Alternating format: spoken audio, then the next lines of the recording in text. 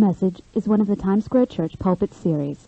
It was recorded in the sanctuary of Times Square Church in Manhattan, New York City.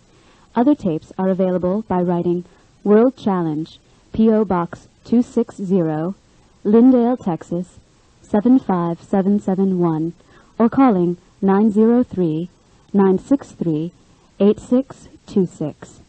None of these messages are copyrighted, and you are welcome to make copies for free distribution to friends. What happens to the church when preachers no longer preach against sin? There's a long title, but a necessary one. Let's pray. Lord, we not only love your word in this church, we devour it. We devour it because it's meat, it's life, and it brings truth and it brings freedom and deliverance. We're delivered by the truth. We're set free by the truth. But Holy Spirit, unless you come and anoint the truth, it has no life. The letter in itself killeth, but the life, the Holy Spirit gives that word life. Holy Spirit, come and give life to the word. This afternoon, we pray for everyone in this building that not one person shall be untouched by the word. But we're not here to prove anything. We're here only to manifest the word that you've given to us, to preach it with all authority. And we pray for your power and your unction to come forth. Lord, let nobody be unreached by what you're trying to say. You have a message for us. You're trying to say something to every individual in this building. And I pray, Lord, you accomplish your will. Sanctify me so that the word that comes forth will come out of a pure heart and lips that are sanctified by the fire of the altar of God. In Jesus' name I pray. Amen. King David committed adultery with the Bible calls her very beautiful Bathsheba. Couldn't have been too many weeks later that she sent a note to the king. He said, David, I am with child. I'm expecting your baby. Of course, her husband Uriah is off on the battlefield with Joab, the general of Israel's army. And of course, David's in panic now. Absolute panic, because this man, the writer of over 3,000 psalms and songs, this man who was the very instrument of God and an illustration to all mankind of a great heart for God and communion with the Lord, is thinking about not only his reputation, but God's reputation as it is connected to his. And he knows what is ahead. So David concocts or conceives a cover-up plan for this affair that he's had with Bathsheba. And David sent to Joab saying, send me Uriah the Hittite. Now, Uriah, Bathsheba's husband, is one of 37 of David's mighty men. He's not just an ordinary man, but I'm sure that when Joab says, the king is asking for you back in Jerusalem, would you please take a convoy with you and go back and see what the king has to say? I'm sure Joab suspected something. Joab knew David very, very well. He knew about his lustful heart very, very well. David calls this young soldier to his royal residence, and he has military conversation with him. And it goes something like this, according to the scripture. How is your general? How is Joab doing? Then he says, well, how are you doing? I'm doing well. And how about all your comrades on the battlefield doing? And this young man, I'm sure he's sitting there thinking, why me? What is this all about? I'm just an infantryman, and the king has got me here in the palace and asking me, who am I? I don't know if David was suspicious, or Uriah was suspicious. I don't know if coming in he'd picked up some of the court intrigue and the gossip that goes around. It's been that way from the very beginning of time. Those are connected to royal palaces, the gossip, the intrigue, and he may have heard, I don't know. The Bible doesn't say. But this young soldier is now sitting in the presence of the king, wondering what's happened. And David said, you've had a long battle. You're weary. He says, why don't you go home and rest for the evening? And he said, by the way, I'm going to send one of my servants to your house with a good stash of food. And just rest up before you go to the battle, because I may have you take a message back to Joab. And David watches the young man go, and he's got it all figured out. Well, I'm off the hook. All he has to do is spend one night with his wife, and I'm clean. I'm clear. I can put this pregnancy on him. David said to Uriah, go down to the house and wash your feet. Yes. David was dumbfounded the next morning because his servants come and say, you know, Uriah didn't go home last night. Uriah didn't go at all. And the next day, David's so dumbfounded, he goes to Uriah and he said, Uriah, didn't you come a long distance? Weren't you tired and weary and dirty? Why didn't you go to your house and your wife last night? And his answer had to have pierced David's heart. Listen to his answer. Joab, my general, and our army is sleeping in open fields. Why should I go to my house, eat and drink, and lie with my wife? I'll not do such a thing. And here's David being convicted of his sin because of a man more righteous than himself.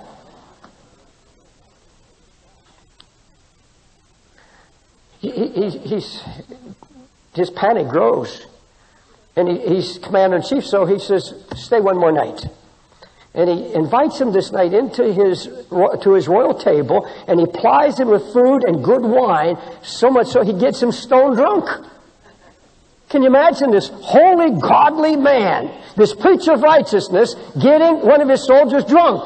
His idea is, well, if he's drunk, we can carry him to his bed. So he told his soldiers, evidently, he says, get him home.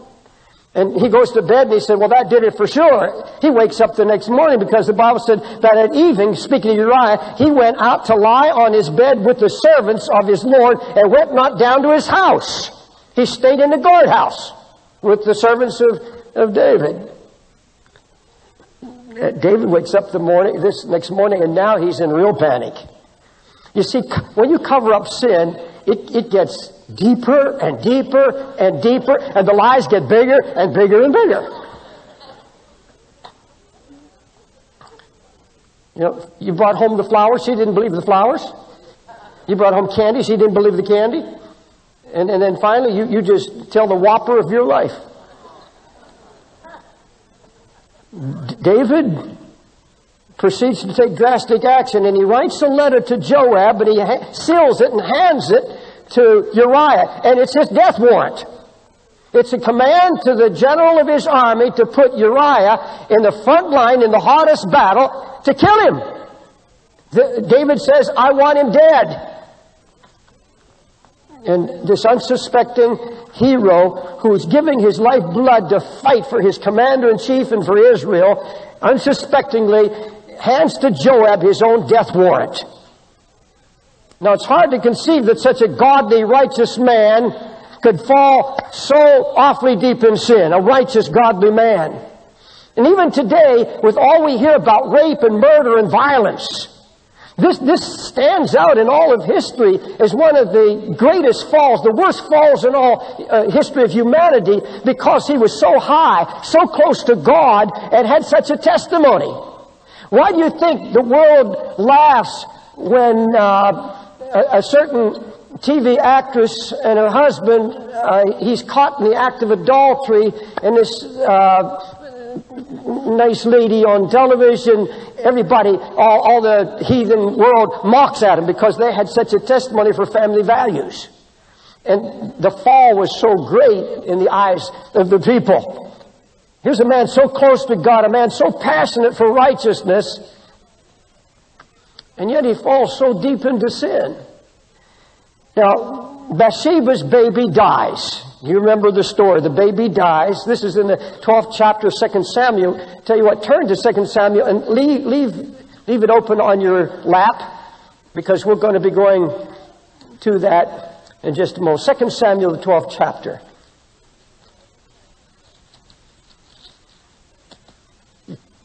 All right?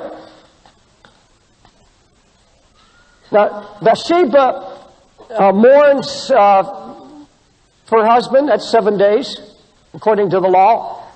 And David waits till after the baby dies, and then after fasting, he washes himself and comes back, and then he calls for Bathsheba and takes her to wife.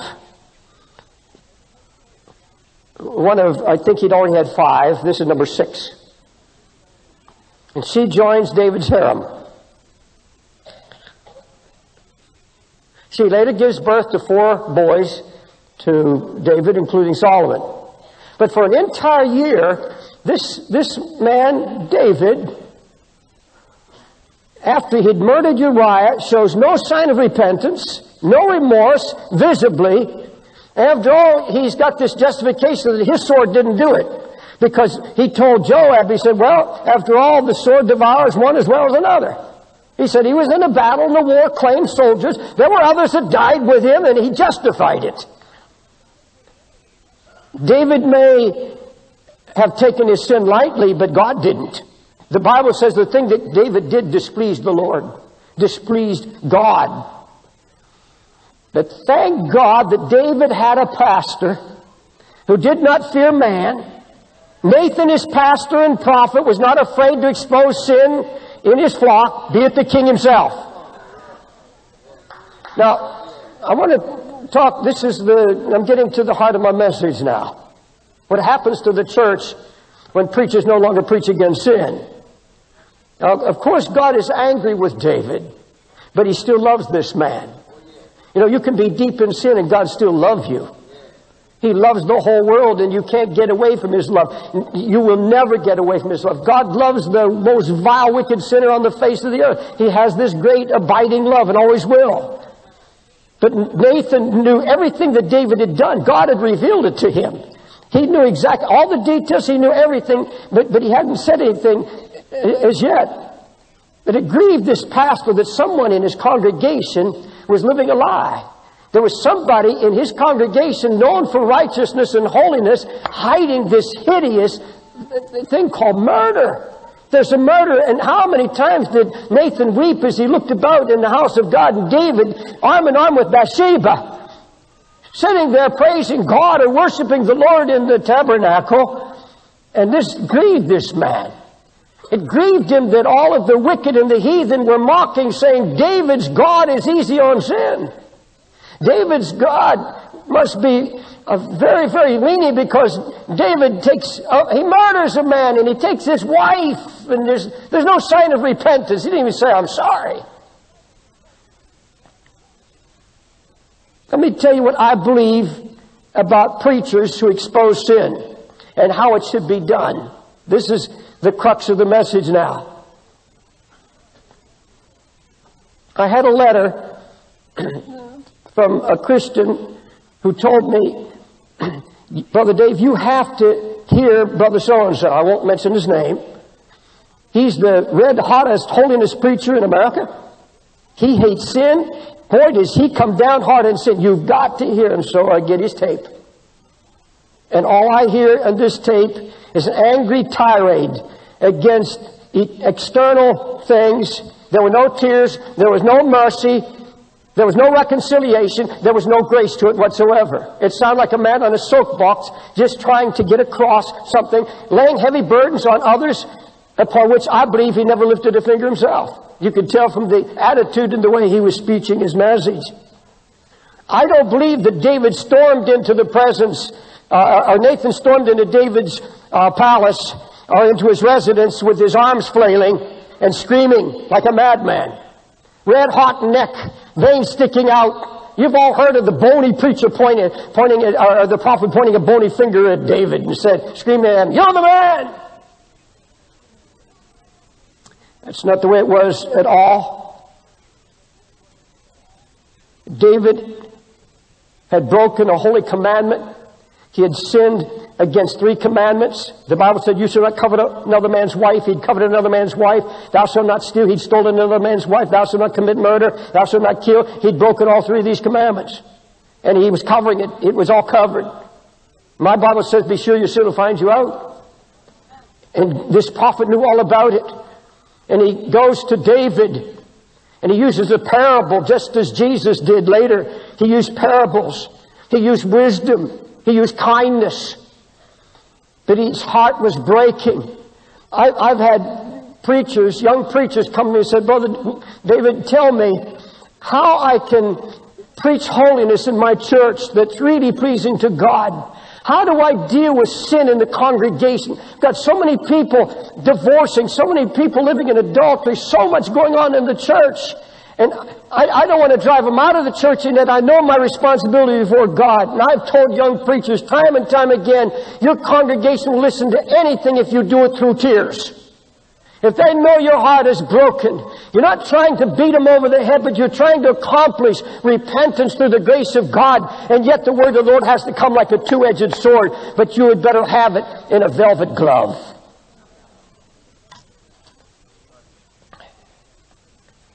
Nathan uses a parable with David. He uses a story. He said there was a man who had a great flock of sheep and a lot of herd of cattle. And he had a neighbor who had one little lamb.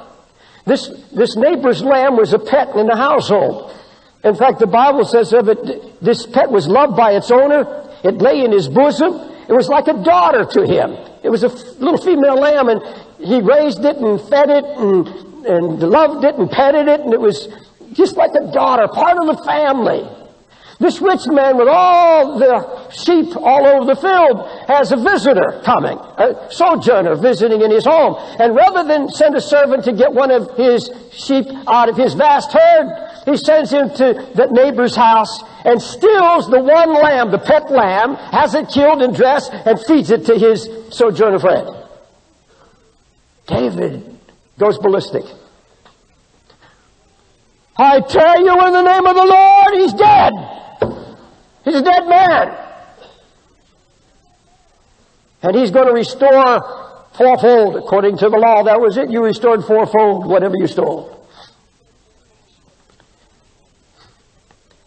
As the Lord liveth, that man that hath done this thing shall surely die. He shall restore the lamb fourfold because he had no pity. In my mind, I pictured Nathan against the wall, tears rolling down his cheek. And he turns. Now, the Bible just says, he says, thou art the man, but there's so much more to it, I'm sure. I see Nathan turn to him just trembling and weeping. David, David, don't you understand? I'm telling your story. You've got 5 wives. You stole a man, had one little lamb. She was his little lamb, and you stole the lamb. You had no pity on this man. You sent him out to the battlefield, and you killed him so that you could steal his little lamb. It hit David all of a sudden. David just began to break. And when you listen to David's writings during this time, he said, my bones are breaking. He said, I don't sleep. I cover my bed and my pillow with tears. All the Holy Ghost had been hounding him, speaking to him. You can never walk away from God and go out and sin without the Holy Ghost hounding you night and day. There's a hound from heaven. You can't get away from it. Nathan exposes to David every detail of his sin. I don't believe he's screaming. The Bible said he spake unto David. Now, folks, this past week, I reread that account, and the Holy Ghost wouldn't let me get out of David's room with the prophet. And the Lord said, I've got something there for you and for the church, and I want you to stay with it. And I looked at it for hours, and I would come down, and Gwen would say, how you doing on your message? And I said, man, I'm just not getting through. I can't get out of this one thing. And it went on, and I came down and said, honey, I'm in a panic. I'm not getting this. And the Lord said, stay with it. I'm going to get it. And all of a sudden, I began to praise the Lord and cry out to Him from the depth of my heart. I was in my study, and I said, oh God, please be as loving to me as you were to David, and send a prophet to me when I have sin that needs to be exposed. Would you be as good to me as you were to David? Will you be as faithful to me? Because the greatest gift of mercy God ever gave David was to send a prophet and say, you're the man. It was the greatest gift of mercy ever shown in David's life. And I said, oh God, if I'm ever in a place of compromise, put me under the preaching of a prophet. Put me under the preaching of a man who's not afraid to preach against sin. God, put me under Holy Ghost conviction. And then God said, now you're getting it. This is the whole truth about this whole scene here.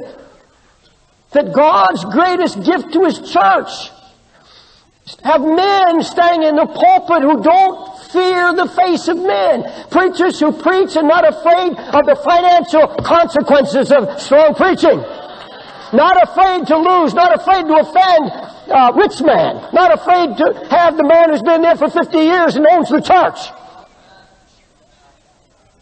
Not afraid of a deacon board or an eldership. Not afraid.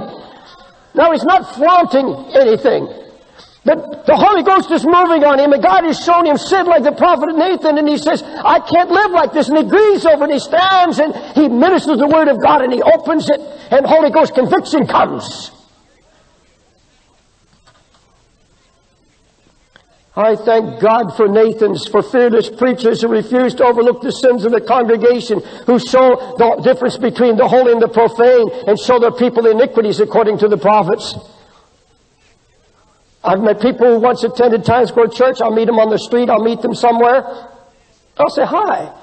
I haven't seen you in a long time. Do you still come to... Oh, no, I haven't been to Times Square Church 2-3 years. I used to go. I said, well, what happened? One lady, she said, Mr. Wilkerson, I can't handle anything negative anymore. I had to find a more positive environment. You're too negative. I asked another individual what happened.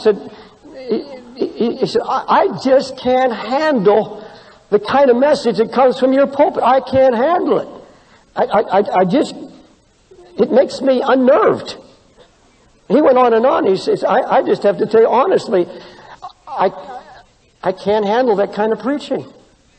Now, folks, I don't for a minute think this is the only church preaching truth in New York. Not at all. No, never. But I want to tell you one thing. The most dangerous thing you can do, if you've got sin in your life, is to be placed in a place where you can never be convicted of your sin. That's a judgment.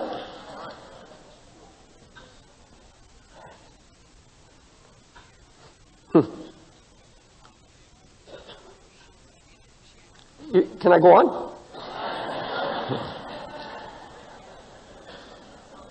One lady wrote and said, Pastor Dave, I hate to open your newsletters. He said, you're always making me feel uncomfortable. She said, you need to soften your messages some. And another said, I can't serve a God like yours, always poking into the soul to expose stuff. That's the work of the Holy Ghost. I tell you what, I thank God for that. I thank God for that searching, piercing work of the Holy Ghost.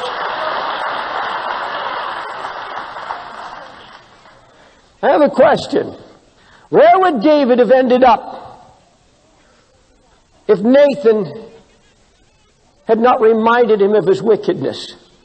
If Nathan had been afraid to face David in his sins, what would have happened to David? And that's the question. What happens to the church when there are no Nathans in the pulpit?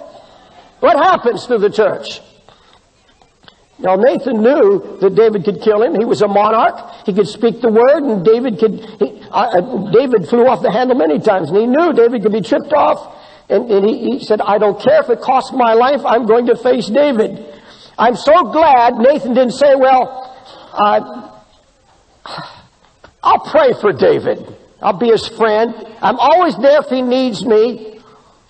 Why should I point out something that the Holy Ghost can deal with?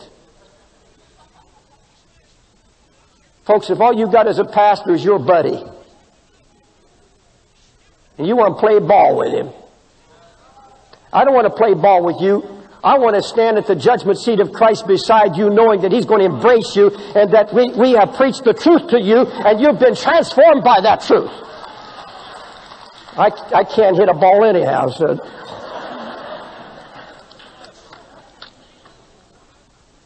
Now, let me tell you what happens. What could have happened to David and what happens to the church or to individuals who do not want to be reproved. They just don't like hard preaching. They don't like, and by the way, folks, that word hard preaching, if somebody's probing against your sin, that's real grace preaching. That is real grace. That's the love of God. Not going to sit by and let you go to hell. First of all, David would have fallen under the worst judgment known to mankind. And that's for God to give a man over to his sins.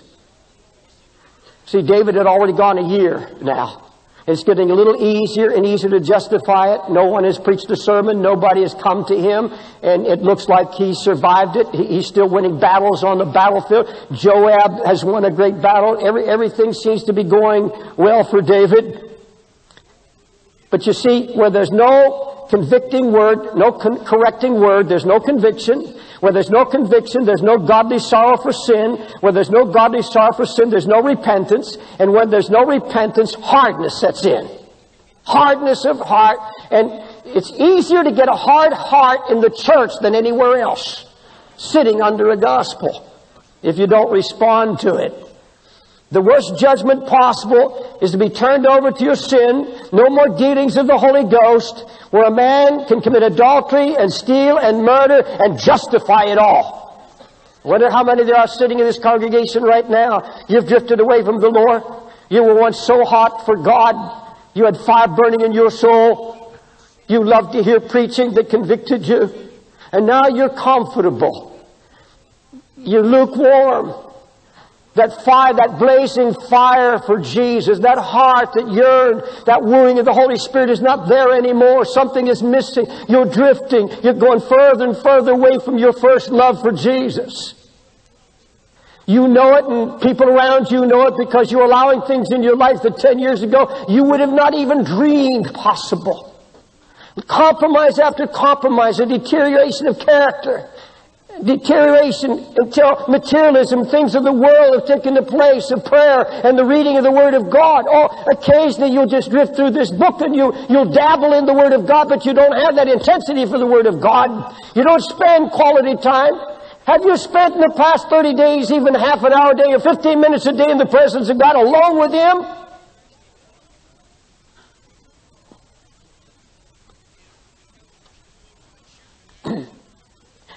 Paul wrote a reproving letter to the Corinthian church, and he pointed out that they were excusing sin and they were getting easy and compromising against sin. And Paul wrote, I rejoice not that you were made sorry by my letter, but ye sorrowed to repentance. For you were made sorry after a godly manner, for godly sorrow worketh repentance.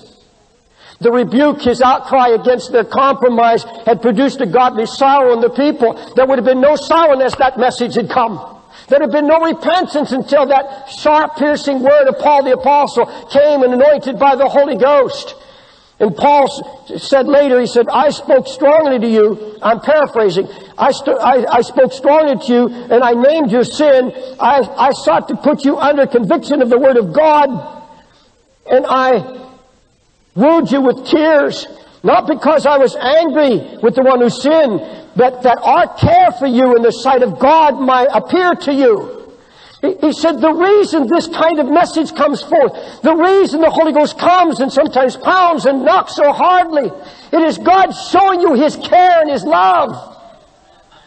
He said, I have nothing to prove. I'm proving to you that I preach this because I love you and I don't want to see you lost. If a pastor loves his congregation, he will not spare.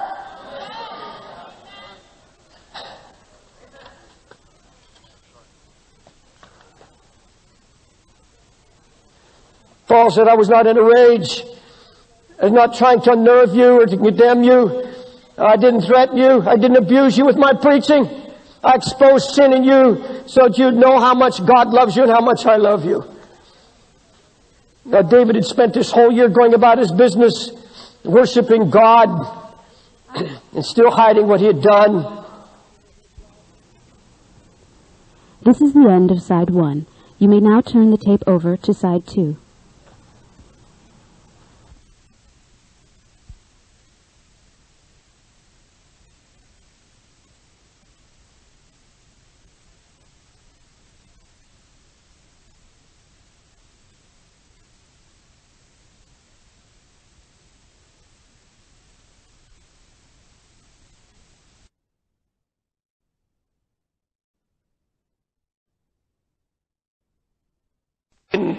I counseled a brother who I suspected and I had reason to suspect was living in adultery. And he said, no.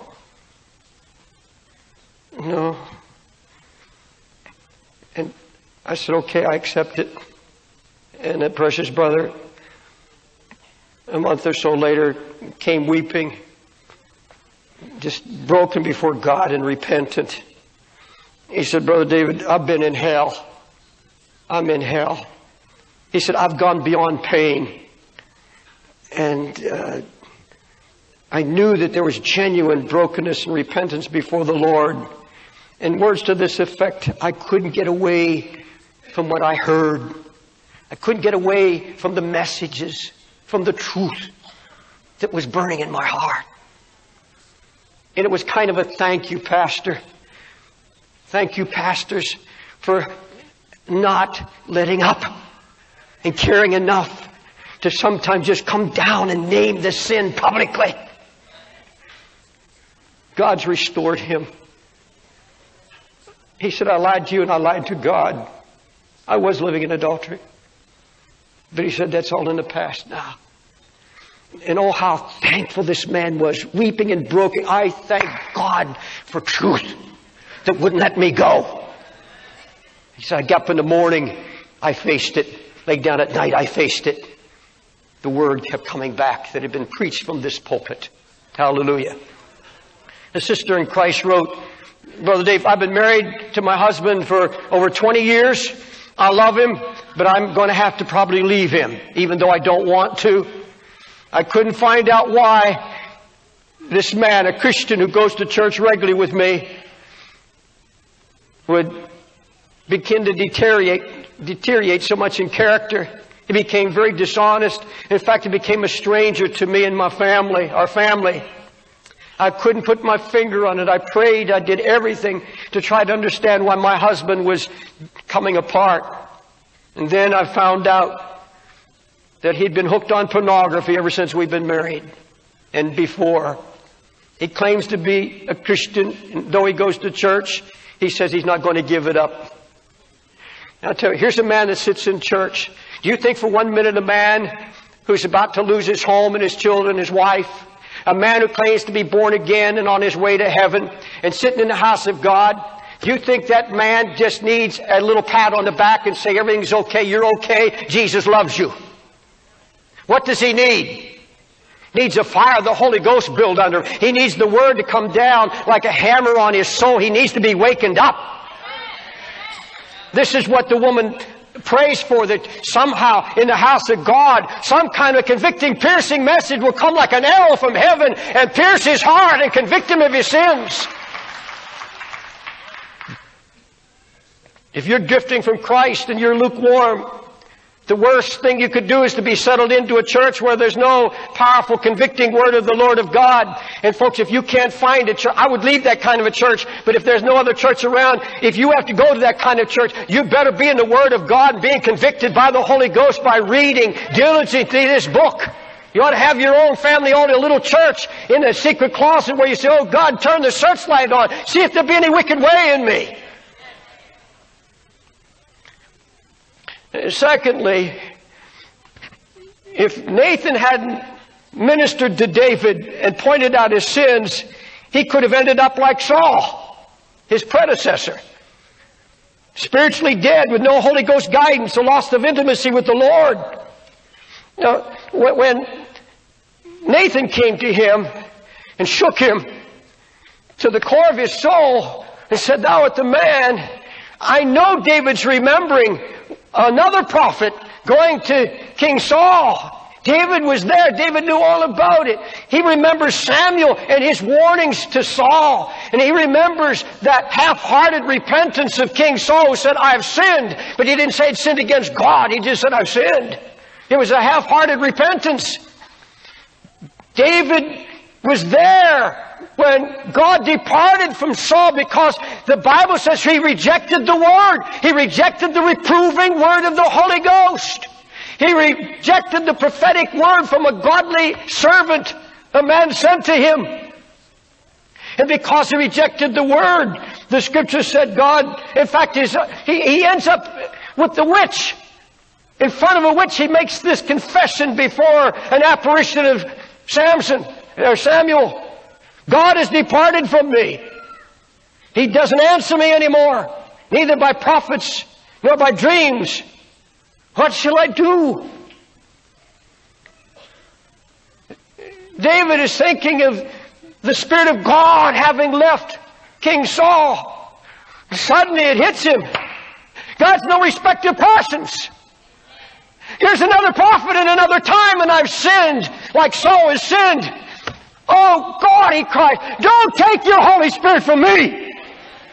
Like you took it from Saul is what he's saying.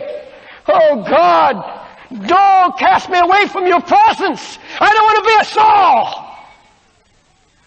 Oh God, I repent.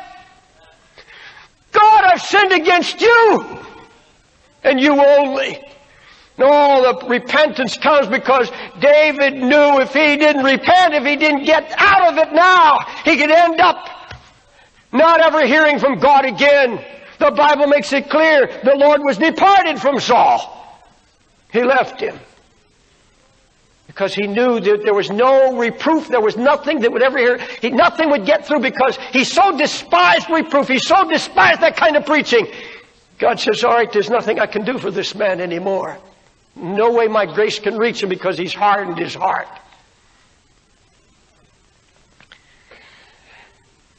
I tell you, the greatest act of God's mercy and grace to David was to give him a Nathan. And God's greatest mercy to any congregation, to any church, is to put men in that pulpit who are not afraid to deal with sin. Hallelujah. Now, one writer suggested that even in spite of David's repentance, that you hardly hear from him anymore. He just seems to fade away. And he went into great detail. You don't hear of any great victories. You don't hear of great battles. David just seems to have faded into the background, and he just merely exists until his dying day. I disagree with everything in my soul. That is not according to Scripture, and that was a well-known writer. Now, you know David paid the consequences. Remember he said that you're going to restore fourfold. Well, he prophesied his own judgment. He said 4 lambs have to be replaced, and David paid with 4 lambs. Bathsheba's baby, Ammon his son, Absalom his son, Adonijah his son. He paid with 4 of his own lambs. And the Bible says the wages of sin, yes, there are wages of sin. But I'll tell you something, where there's true, absolute repentance, there is absolute reconciliation and restoration. Total restoration. I believe in Joel's prophecy. Where there's genuine repentance, you don't end up like a Saul, a castaway, not hearing from God. My Bible makes it very clear that when you rend your heart and turn back to the Lord your God, that's repentance. God is gracious and merciful, slow to anger, of great kindness, and repenteth him of the evil. And you know what he says then, and I've preached it many times in this pulpit, then I will restore to you the years that the locust hath eaten, the cankerworm. You shall eat in plenty and be satisfied. You will praise the name of the Lord your God, that hath dealt wondrously with you, and my people shall never be ashamed. You see, God had already pronounced judgment on this people, but they had repented, and now he said, I'm going to deal marvelously with you. I'm going to do wonderful things with you. I'm going to restore to you. You don't restore anything to me. You don't make it up to me. I'm going to make it up to you. I'm going to restore everything the devil took away from you. Folks, if I can't believe that, I can't stand here and preach the gospel. If I don't believe God can take you out of the depths of your sin, drugs, alcohol, pornography, adultery, anything, and I see genuine repentance, I'm not going to tell you that you're going to spend the rest of your life fading away. You're not going to become a Saul. No. God said, I'll deal wondrously with you. I'll bless you and bring you back into my favor. Hallelujah. If I sound excited, I genuinely am. Yes. I'm excited about the restoring work of the Holy Ghost. Look at these rows of drug addicts, alcoholics, converted, girls over here.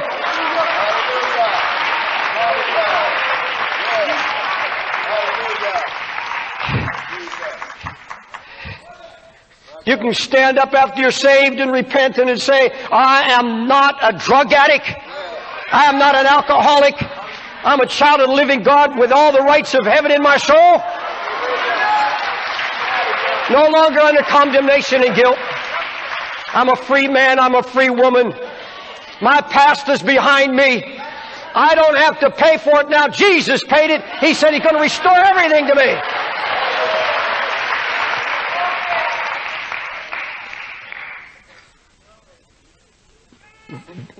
If you think David has faded out in his last days, listen to this.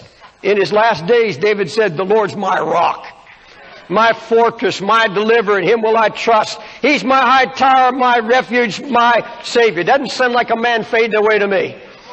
My God heard my voice. He took me. He drew me out of great waters. He brought me forth also into a large place. He delivered me because He delighted in me. Hallelujah. Isn't that wonderful? We just read the thing that David did displease the Lord, and now here's David saying, He delights in me. Because this is what made David a man after God's own heart, because he so quickly, truly, genuinely repented of his sins. Hallelujah. Now in closing, let me read you some of these scriptures. He that regardeth or receiveth reproof shall be honored.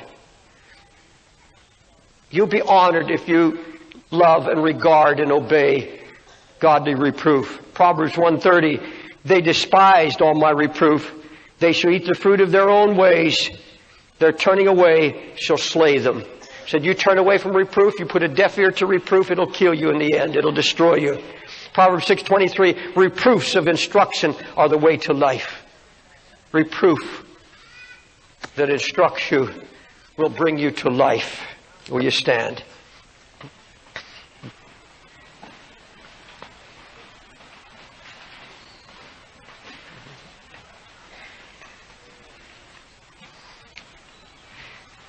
It just dawned on me. Something dawned on me. I'd like to share it with you for just a minute before we close the service.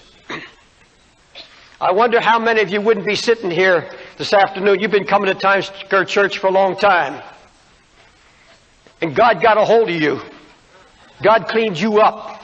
Because you got convicted. Boy, did you get convicted. I don't know what sermon. I don't know what service. I don't know who was preaching. But God dug down deep into your soul. You repented, or you wouldn't be here now. You'd be long gone. I'll tell you, that's something to thank God for. Thank God. You say, brother, what, you just trying to keep us in your church? We don't have a membership here. I've always believed if the Holy Ghost can't keep you, how can a little card keep you?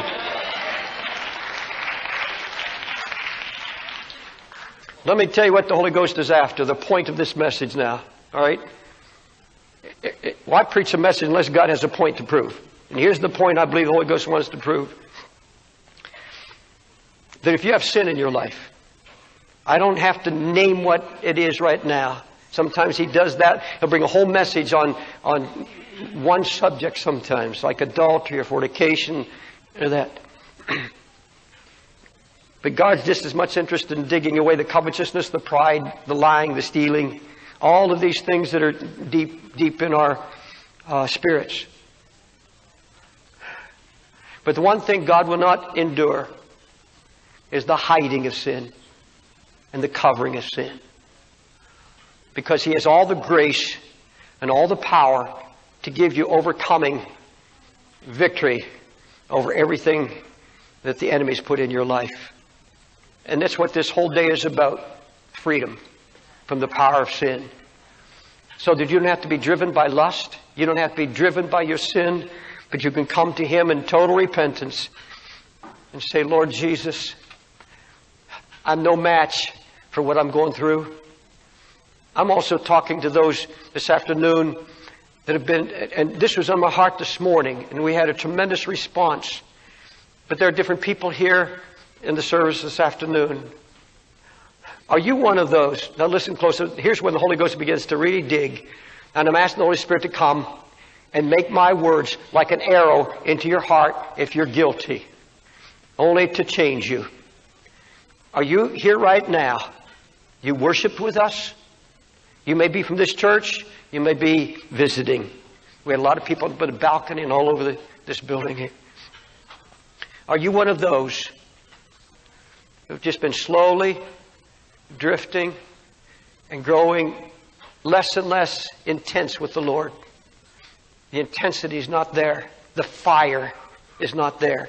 You say, oh, I'm resting in grace. Resting in grace.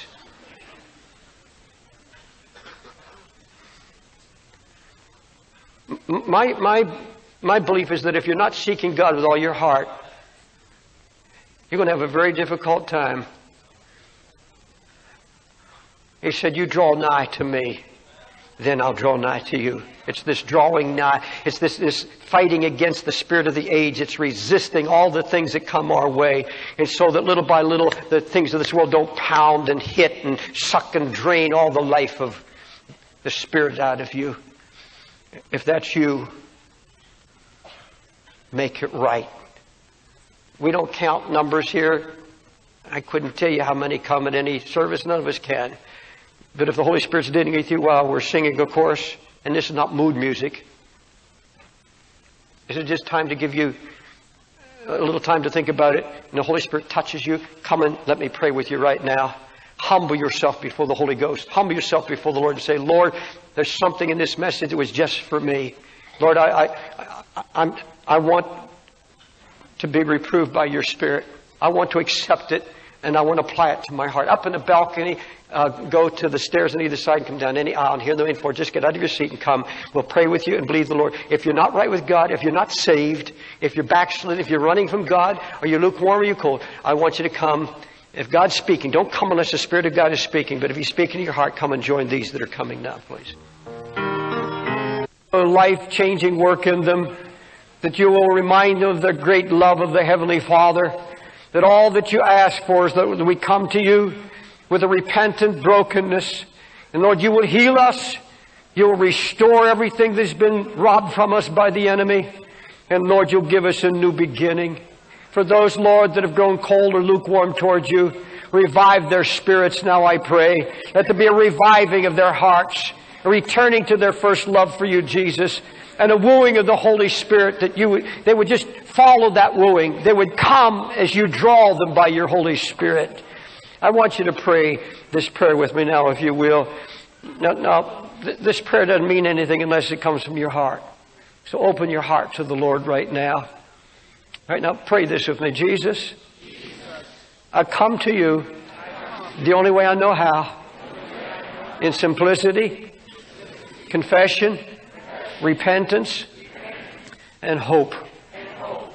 Forgive me, Jesus, for everything in my life that displeases you. Dig deep into my heart. Show me my sins. Show me my iniquities. Show me everything that would hinder me from having communion with you.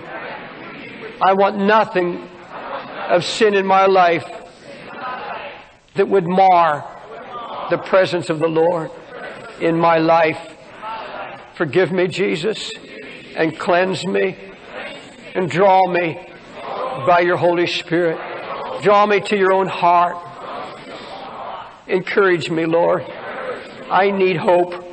I need peace in my heart. I need to know that you're near me. Lord, like David, I confess my sins. I turn from them, and I turn to you with all my heart. Now let me pray for you.